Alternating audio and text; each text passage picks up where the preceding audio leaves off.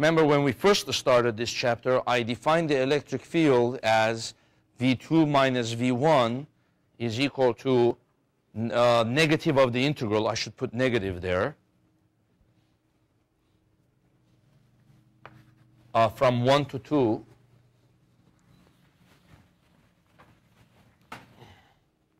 So, why am I reintroducing this? Well, here's the answer. There's a few cases where if you want to find the potential at a certain point, instead of using dV as k dq over r and integrating that, you would use this definition of the potential, and you would use the electric field that we calculated in the previous chapters. For example, let's say you have a sphere, or you have cylinders, or you have sheet, or a plate. So let's say here's a cylinder,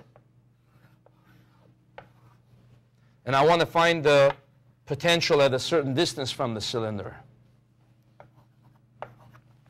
Or I could say it this way, at a certain distance from the center of the cylinder to a certain distance r. Or let's say I want to find the potential to a certain distance r inside of the cylinder. Do you remember when we used the Gauss's law to find the electric field outside of a cylinder and the electric field inside of a cylinder? And let's say the cylinder was non-uniform charge density. We used Gauss's law to find the electric field inside of a cylinder. Same thing with the sphere.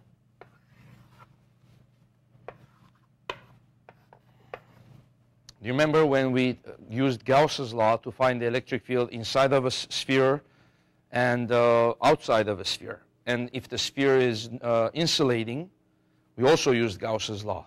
Okay, so for the same reason, if I want to find the potential here, instead of integrating over the whole thing to find the potential, I could use the electric field that we already got from before to find the potential at that point. So let me show you what I mean. Let's go to the sphere.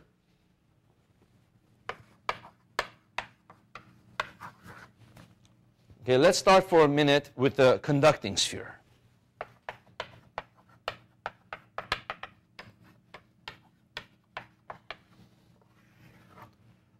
What was the electric field at a certain distance r?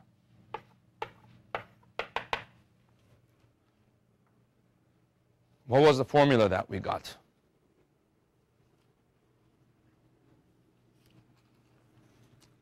This was, I think, chapter 24. We used Gauss's law to find the electric field of a conducting sphere outside of the sphere and inside of the sphere.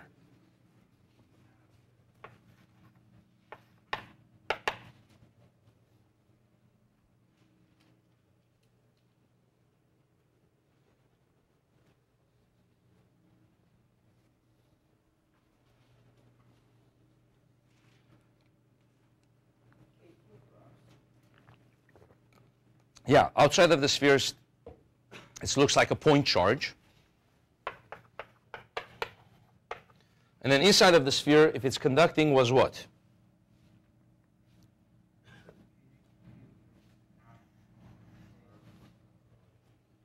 Zero, right? For conducting sphere, all of the charge moves to the outside.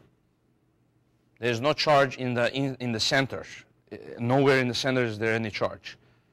Okay, so the electric field is zero. For insulating sphere, it's a different thing.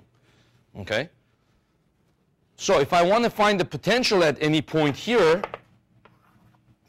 I can integrate. For example, I can integrate from infinity to that point, and I can calculate the potential at that point. But I'm not going to do it because I've already done it in the beginning of chapter 25. Remember, I took a point charge, and I solved for the potential at any point. I got kq over r, kq over d. So that one I don't have to redo. And therefore, I know that the potential at the center, you know what, let me use a d here, kq over d, kq over d. Therefore, I know that the potential at the center is what? At the surface. I know it's kq over r, where r is the radius of the circle. So let's say I want to now go inside of the sphere and ask the question, what is the potential at any point inside of the sphere? Then I will use the integral here.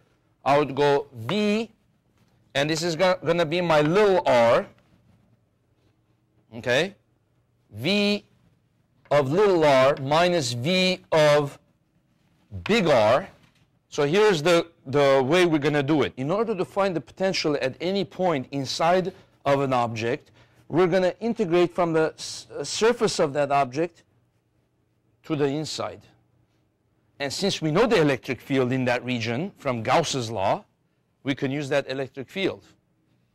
So V sub r minus V sub big R is equal to negative integral from, you see, V2 minus V1. So minus 1 is going to be the same as that. So it's going to be R to little r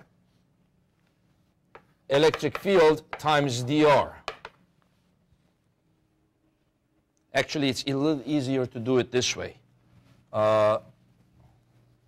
Since the electric field is usually pointing outward, right, it's easier to integrate from little r to big R. So let's do it this way. Little r to big R, and then switch these two.